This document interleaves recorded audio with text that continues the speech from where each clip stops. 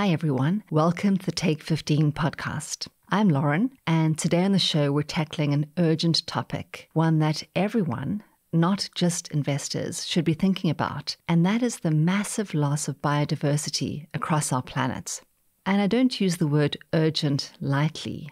The United Nations calls biodiversity loss a systemic risk and warns that the COVID-19 pandemic had its origins in the illegal trade of wildlife and the destruction of wild habitats, which brought animal disease into contact with humans.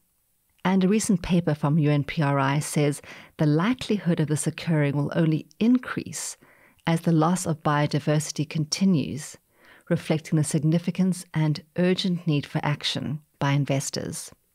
I am so excited about our guest today to help us better understand this topic. His name is Clement, and he is a senior fellow at the Harvard Kennedy School's Belfer Center for Science and International Affairs. Before joining the Harvard Belfer Center, Joel spent 7 years at the U.S. Department of the Interior. And let's just say that's when things got interesting. In July 2017, he became the first public whistleblower of the Trump administration, accusing Interior Secretary Ryan Zinke of stifling science, ignoring climate change, wasting taxpayer dollars, and risking the health and safety of Americans in the Arctic. I've been looking forward to this conversation for a long time, actually about a year, ever since I first heard Joel talking to my son's 5th grade science class via Zoom. Now, both climate change and ethical decision-making are top of mind at CFA Institute, and in the show notes, you'll find a link to our most recent report, Climate Change Analysis in the Investment Process, and also a link to the Ethics Learning Lab. And now, without further ado, here's Joel Clement. Well, welcome, Joel. I'm really excited to have you on the show today. It's a pleasure to be here, Lauren. Thanks for inviting me. So we have so much to talk about, everything from sort of climate action, the Arctic, biodiversity, whistleblowing. I don't kind of know what order we'll go in because there's so much to cover.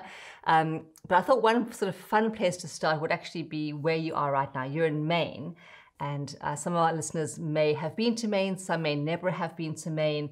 It's regarded really as one of the most beautiful states in the US. I think I read that it's one of the few that still has a pristine night sky. I'm not sure if that's still true. So I'm curious, when someone asks you what life is like in Maine, how do you describe it?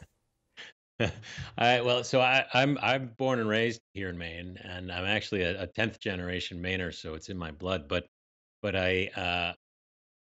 you mentioned the dark skies, you mentioned the nature, all of this is true. It's actually the most forested state in the country, and the most rural state east of the Missouri River. So it's unusual for an eastern state to have those qualities, but it also, of course, that nature is part of the culture here. There are two Maines. There's the coastal Maine and there's the inland Maine. And right now I'm sitting in the inland Maine. It's a very different, lakes and forests.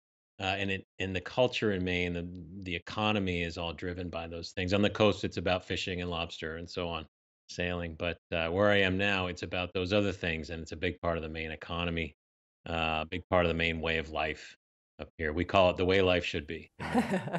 I think you have the right idea for how life should be. I was doing some sort of random research ahead of our conversation because I love fun facts, and I found these two rather fun facts about Maine, that it harvests the most lobster in the US. I guess I might have known that, but now I know. But also more blueberries are grown in Maine than in any other state. That I didn't know. So those are, I guess, positive fun facts.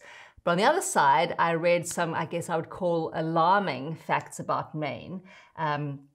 And I'm just going to read a couple of notes here that there are many species at risk of extinction in Maine. So that those include the wild Atlantic salmon, the Canada lynx, the piping plover bird. And one statistic that I read that to me was really shocking, and I believe it came from a study in Science, was that 2.9 billion, and that's with a B, which is kind of mind-boggling, so approaching 3 billion birds have disappeared from North America since 1970. That's sort of 1 in 4, and I find that kind of pretty horrifying. So I thought that might be a good way for us to start our conversation on biodiversity. I know that you recently gave a talk and you said there's another crisis that gets a bit lost in all the talk of climate action, and that's biodiversity crisis. So I'd love for us to talk a bit about that. And we'll have to start with, I guess, the basics. What is biodiversity? Yeah, and thanks, Lauren, for mentioning the bird crisis because that's not a bad place to start. Each spring, and it's still migratory bird season now, and so I keep close track of the birds coming through. And even I, in the short time I've been on this property, have noticed those changes. It's shocking. But biodiversity, that's the abundance of life around us. It's the diversity of species that comprise the ecosystems that we depend on. So everything from birds and fish, carnivores, and so on, but also insects, worms, what we see in our soils. The coral reefs, of course, are teeming with diversity, and it's not the number of animals out there that we care about. It's that diversity of types of animals that can occupy different ecological niches and can play a different role in the system that what I call our operating system. Right, those ecosystems drive everything for us, from where we get the clean air, clean water, our food, protection from natural hazards. And each of these species plays a different role in that. You need to have redundancies. If one species winks out, there need to be others that can step in. So diversity within ecosystems is a lot like diversity in an investment portfolio, right? You want redundancy, you want to cover all the bases, you want a richness to those investments, and that's exactly the way we look at biodiversity. And historically, uh, that abundant and diverse species complement has really buffered us from disasters, from changes in temperature and weather changes, and from ecological disasters that affect our food supply. Native Americans did an excellent job of growing a diverse set of crops, but they were pollinated by different types of animals. So all of these things, as you could imagine, are very interwoven, and that's why diversity is important to us. So, what's going on? Because when I looked up biodiversity, I now see it almost always coupled with biodiversity and crisis. So, tell us what is happening and why it is that it seems the world is a little bit slow to wake up to this as a crisis. I think for scientists and ecologists, and I'm a trained ecologist, the biodiversity crisis we've known to be upon us for quite some time, but it doesn't always penetrate. It's a lot like climate change. You can talk about it all you want, but there needs to be a meaningful way to describe how this affects people. So you'll see an impact on agriculture, and that might convince farmers that they need to diversify crops or try different approaches. There are these very locally based solutions. But the crisis itself has been going on for a long time. It's hard to gain the ear of the public on these kinds of things because they see the animals still out there. But like you mentioned with the birds, people are starting to see those changes. And the problem is once you start to see those changes, it's a very well advanced crisis. That's the same is true of climate change and the public health crisis, for example, we see now with the pandemic. I just want to remind listeners, I read a good line recently as I was doing some research. And someone has said it's not ESG, which is your environment, social, and governance. It's CSG. So it's not just climate. It's not climate, social, and governance. It's environment, social, and governance. And I think the focus has been on the climate side of things and not so much on the kind of environmental side of things.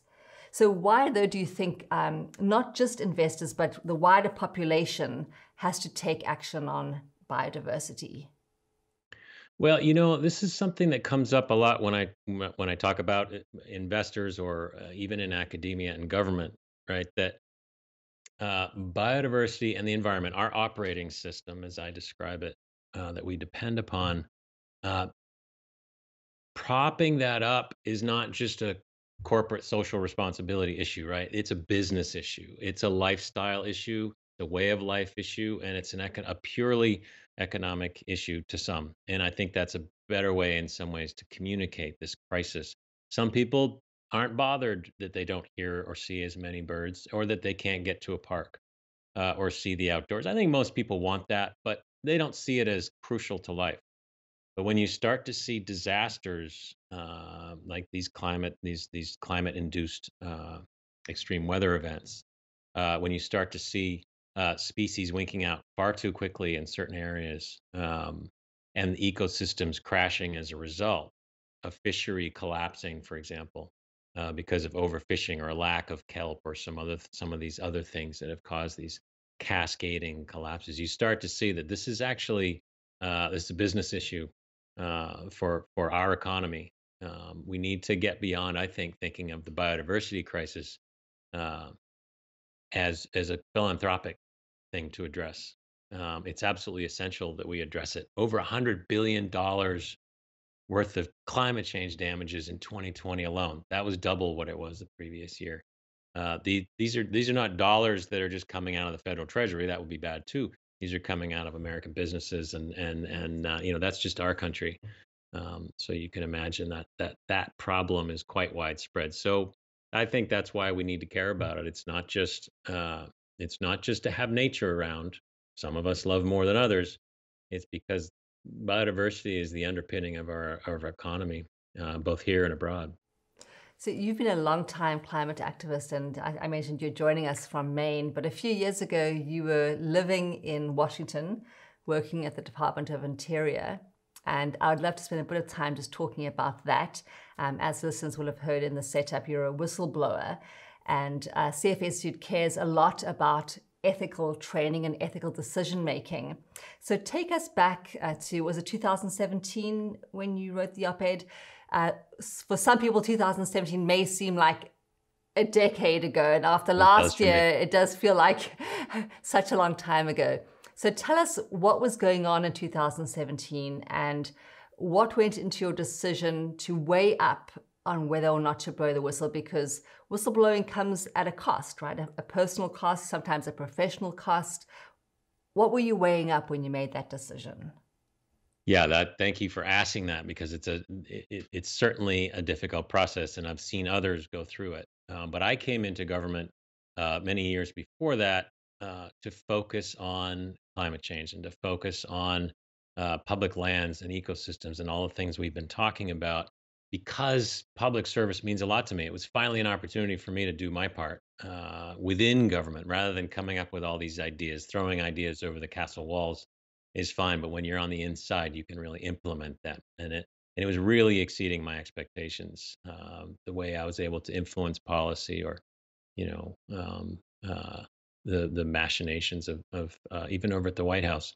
So I came into 2017 still feeling very enthusiastic about public service, but of course the Trump administration started on January 20th, and that changed a number of things. As a lot of people know, that Donald Trump was certainly no friend of climate action folks, and so I anticipated, like many others, that there'd be actions taken to reduce our ability to address climate change. I assumed they would focus on emissions and carbon and so on, but I worked on climate adaptation and resilience. I didn't think why would they interfere with our ability to protect people and ecosystems? But as soon as they were legally able to, they reassigned a whole dozens of senior executives at the Interior Department where I worked, and it appeared very retaliatory. 30% of the reassigned people were American Indian, for example, and many of us worked on climate change. So they did a purge. They weren't particularly careful about it, which sort of characterized the administration.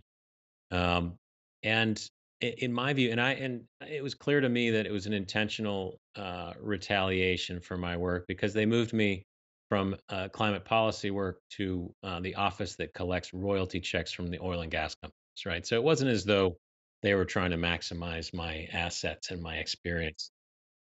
So I filed a complaint with the Office of Special Counsel saying, "Hey, I'm working here to protect Americans at risk, and to reassign me is not only just getting at me, but you're also affecting the health and safety of Americans. It's also bad government." And the decision process, Lauren, leading up to that was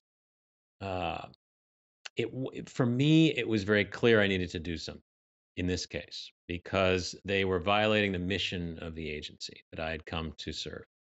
Uh, they were reducing the ability of the agency to respond to problems that it was responsible for. So, for some people, others may have had families, mortgage, and so on that made them feel compelled to stay and work from the inside to change that. But I felt that I needed, above all, to keep my voice. So, number one, I had to call out the bad behavior. And I think that's something we all have to decide where our red line is, right? I had to call out that bad behavior and I had to maintain my voice. And in order to do that, I published this op ed in the Washington Post saying, hey, I'm blowing the whistle. A lot of people do this confidentially, but I think people need to know. We need to shine a light on this kind of thing. So, in terms of ethics, we've seen since then, that was July of 2017. In the subsequent years, of course, the administration became known for ethical lapses and a lack of integrity, and that was new to a lot of the people I worked with in government, like career ranks and the career staff, not the political staff. And so they all had to wrestle with this question over and over. So I should just let listeners know that we will put a link to that Washington Post op-ed in the show notes. So if anyone wants to actually go and read what you wrote, they'll have access to it. And we'll also include a link to our ethics learning lab if anyone's curious about sort of ethical decision making. But I would love to Also, I have a letter. There's a letter in the Washington Post. My resignation letter might be helpful in terms Okay, of the. right. We'll look for that and link that as well. I'm curious also just about what the response was like when you blew the whistle. Were you surprised by the responses? Was it different than what you'd expected? Yeah, it was, Lauren, because I thought I was just going to do my bit and kind of disappear into the sunset. I just couldn't uh, leave without saying something. In the back of my mind, I hoped maybe others would blow the whistle down the road. But the result, the immediate outcome really surprised me. I didn't expect all the media attention. I didn't expect I was getting. I had when I finally did go back to the office after taking a few days off. There was a stack of postcards and letters on my desk, this new desk, um, from people around the country saying thank you for doing that, and it stunned me. Uh, and I think it was because people were seeing the behavior of this new administration. They were hoping some people would say, "Hey, hang on a second. There's a line there. You shouldn't be doing that." And I heard from a lot of the career ranks, the colleagues at the agency and other agencies saying, "Thank you for being our voice."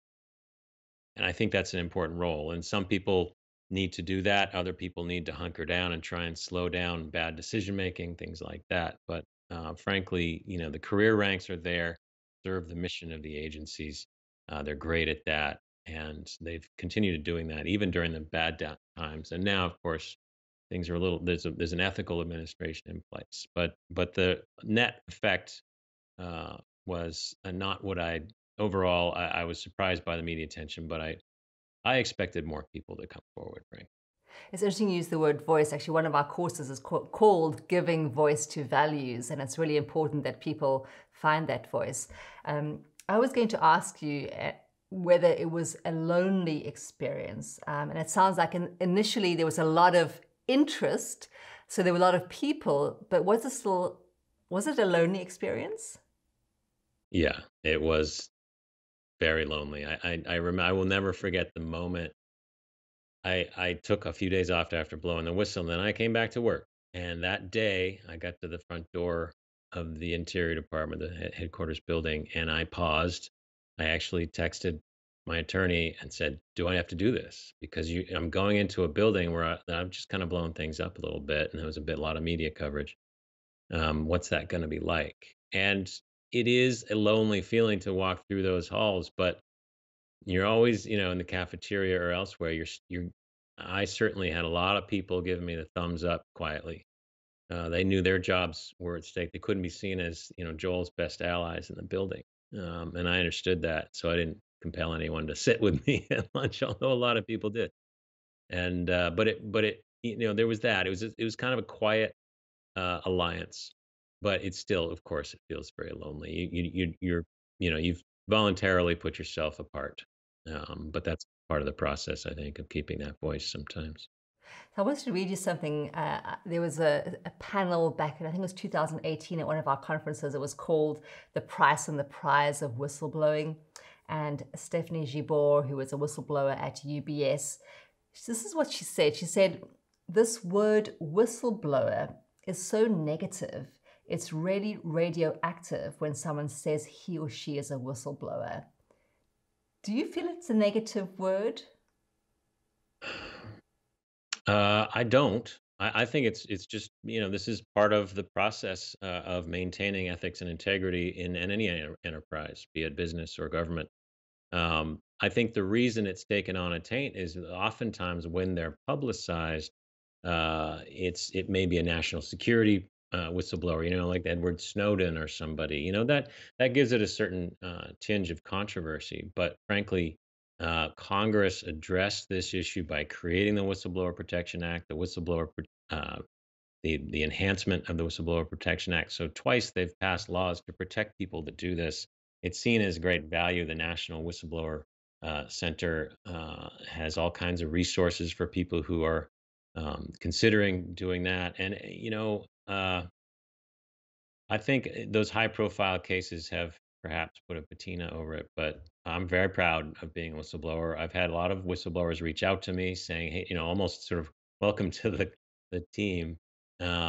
We know what you went through. It's not easy, but it's really important, and I think you'll always be proud that you did that." And I would say the same to a new whistleblower. So what advice do you give whistleblowers who are coming to you as they're weighing up this, do I, don't I, the kind of personal cost, the professional cost, the moral, the ethics of what they're doing?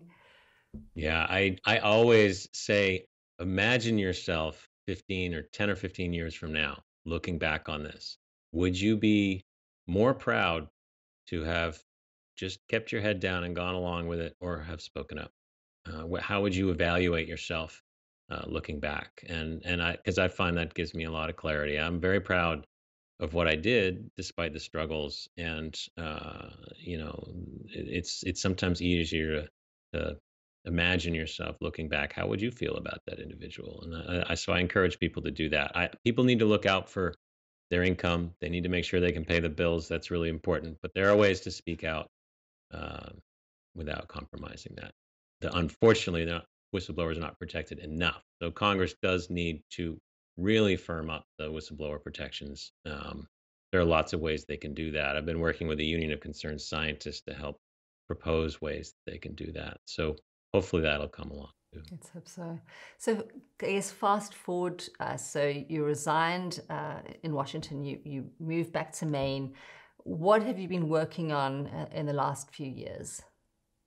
Well, in addition to the work with Union of Concerned Scientists on kind of publicizing how the Trump administration was politicizing science, which was a problem, I work full time now at the Harvard Kennedy School's Belfer Center for Science and International Affairs, and at the Belfer Center, continued my work on the Arctic region because it's a region in transformation, rapid transformation. The Arctic is warming 3 times as fast as the rest of the planet. And there are about 4 million people that live up there. It has implications for the rest of the planet. It's a really important place to study in the context of climate change, both in terms of emissions and resilience. The role of the sea ice and the role of those ice caps in maintaining our global climate are essential. So I've been continuing that work up there, working with students, teaching and writing quite a lot about these issues. So take us a little bit deeper in that. You said, what's happening in the Arctic has implications for the world at large. Just help us understand how that is and why it's so critical that we pay attention to what's happening in the Arctic.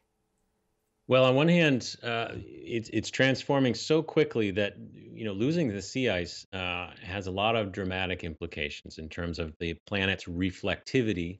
So we're absorbing more heat because of that loss of ice. So there's a feedback loop there.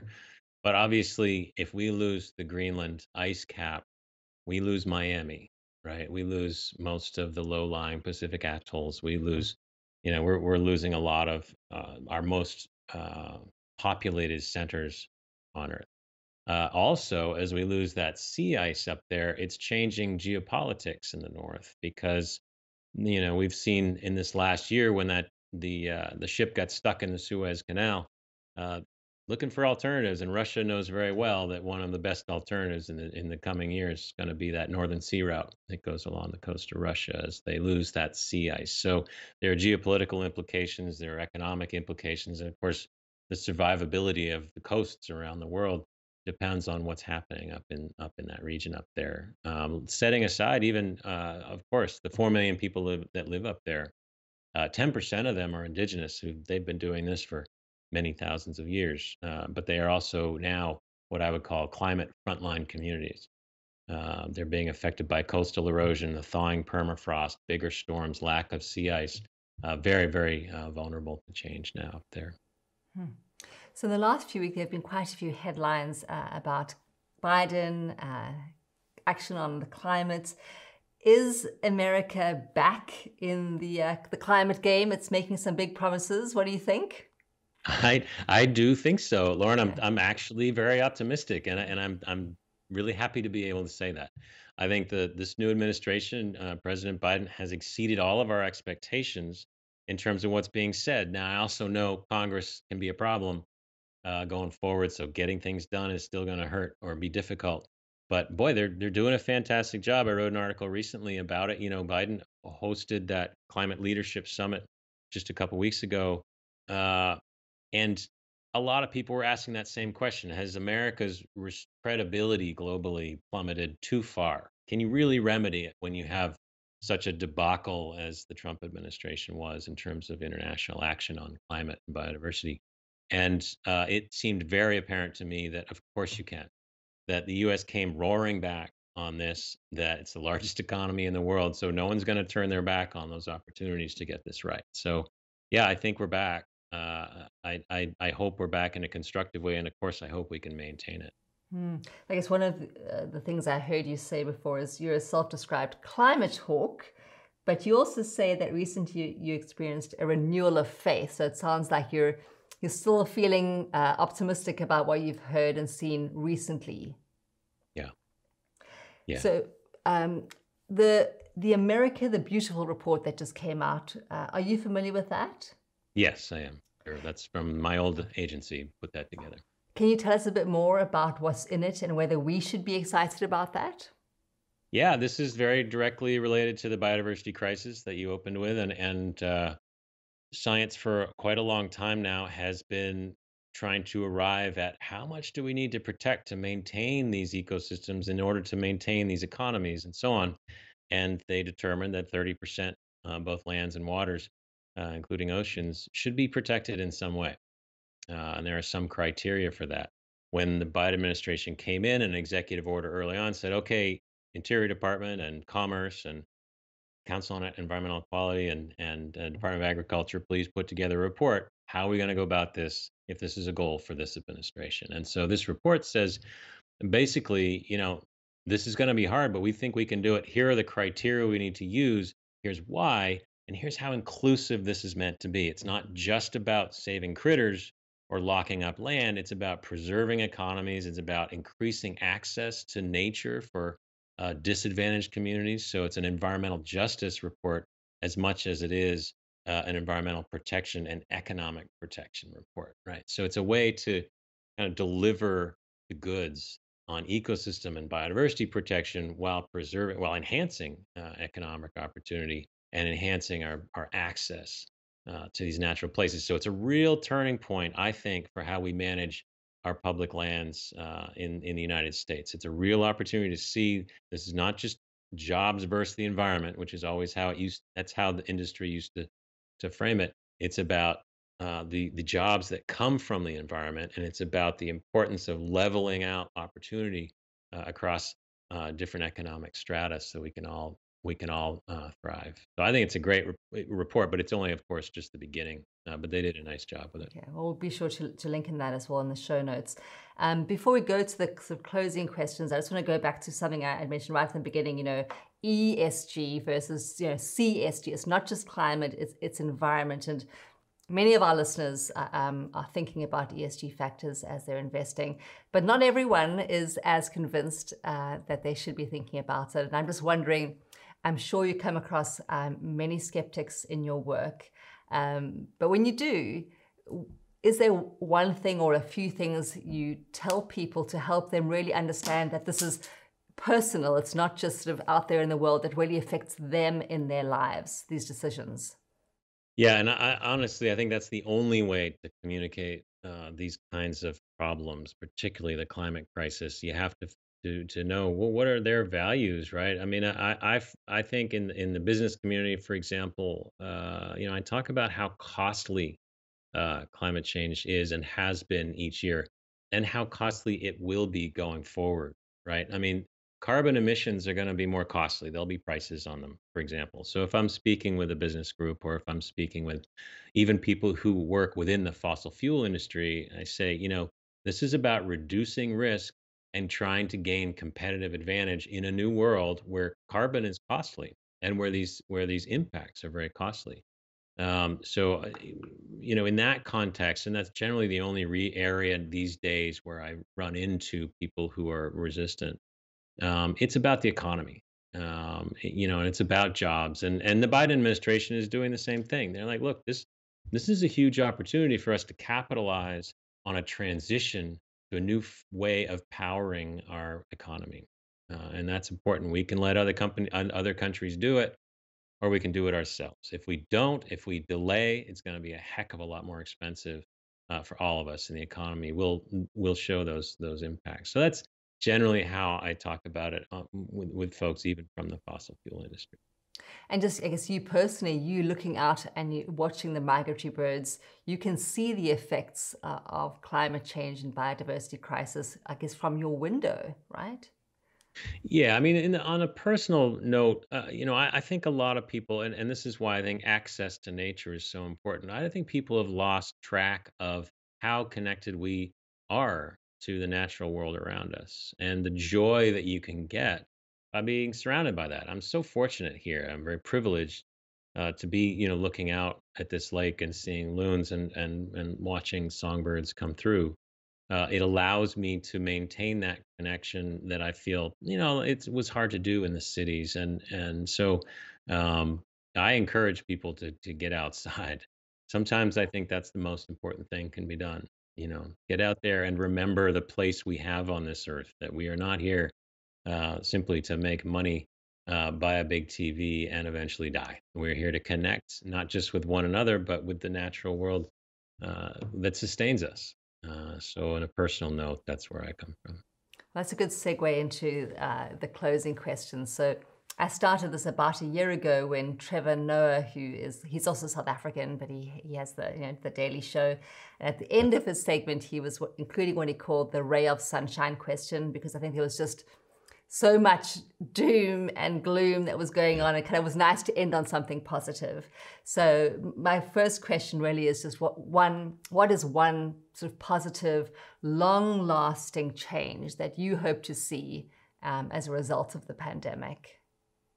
As a result of the pandemic, my goodness, I think, first let me say that the pandemic is directly related to the biodiversity crisis, right? I think, sometimes it's worth saying that if we were not constraining the environment and building out into it as much, we wouldn't be interacting with these kinds of pathogens.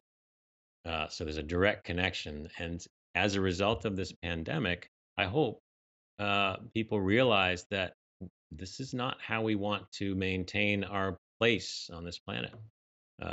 If we can dial back those encroachments on ecosystems, we'll be a healthier uh, population of humans. And I've seen some really fantastic reporting on that. I've seen some really good studies coming out that, now that we have an actual case of economic disaster related to the biodiversity crisis, let's get it right next time. Let's be more careful, and let's find ways to reduce that. The 30 by 30 initiative is an example of that. But I think there's a stronger interest in protecting nature. I think some people saw these news reports of, dolphins reappearing in Southeast Asian rivers, or clear water running through Venice, and they sort of like that.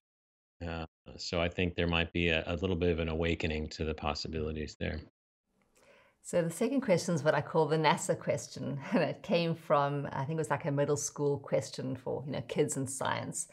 And that is you're about to go on a long duration space flight, and you can take one object or one item with you. What does Joel take? Oh my goodness. It would come from very close by here. I'm torn. I have a carved, an indigenous colleague carved a loon, um, which would be fantastic to bring with me because it would remind me both of the natural places and the indigenous people that stewarded these lands for so long.